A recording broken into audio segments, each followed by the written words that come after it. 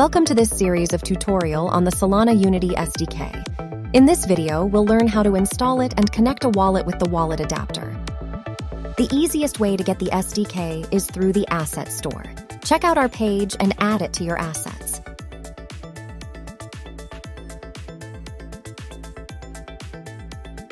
You can also install it by pasting the Git link in the Package Manager.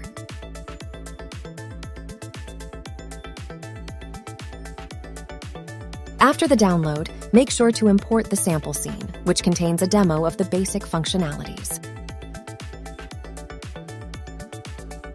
For this tutorial, we are going to start from scratch. First, go to Game Object UI and add a new canvas. The canvas will contain a button, and the button will be connected to the login functionality through the Solana wallet adapter. Let's now add a new button by going to UI.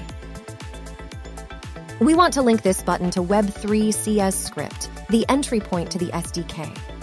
To do so, create an empty game object that we'll call Solana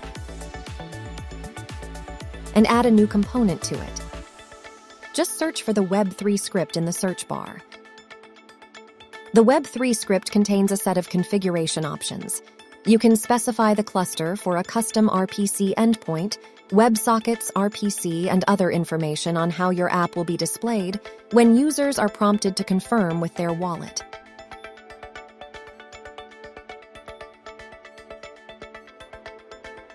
We recommend switching to a custom RPC to avoid the limits of the public one.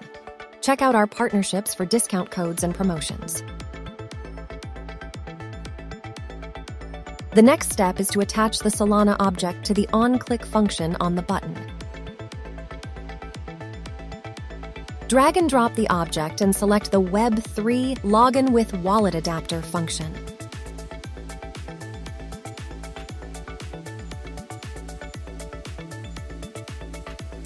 Everything is ready to be tested, so let's build our scene and see how the login works.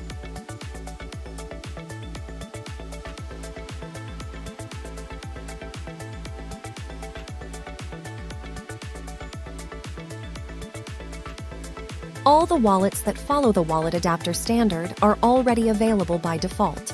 You are now able to connect any of these wallets.